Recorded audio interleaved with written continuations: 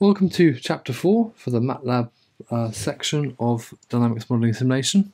And this chapter is all about functions and conditional statements.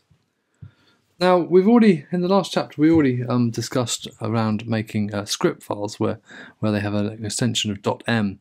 But there is another type of file that also has an extension of .m, and that's known as a function. Okay, and basically functions are m files that allow you to do certain tasks. And the main sort of difference in the way that they work is that functions work with internal variables as opposed to sort of global variables. But let's not worry too much about these details at the moment, but they'll hopefully become clearer as we move through. Before we start actually discussing the details of the function file, let's just have a think about how Matlab works with files in general.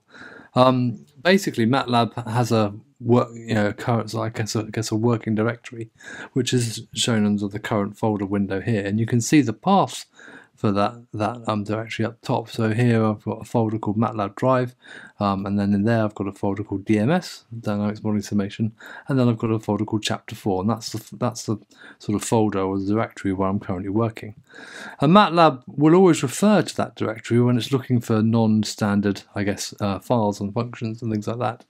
Okay, so you can see that I've got a bunch of files in here, lots of M files, okay, and obviously if I wanted to run one of those M files, I would simply type in the title of the command. So for example, if I go back to the DMS folder, you can see that last week we had a cube roots thing, and if I typed in cube roots, okay, and then press go, it would run that cube roots script, and whatever that cube roots script did would display then in the command window there. Okay, now if I cleared that, okay, and I actually go back into Chapter 4 and I try cube roots again, okay, I run it again. Obviously it doesn't therefore understand what that means because it can't see that cube roots file anymore. Okay, so that's obviously why it's important to actually make sure that you're in the correct working directory.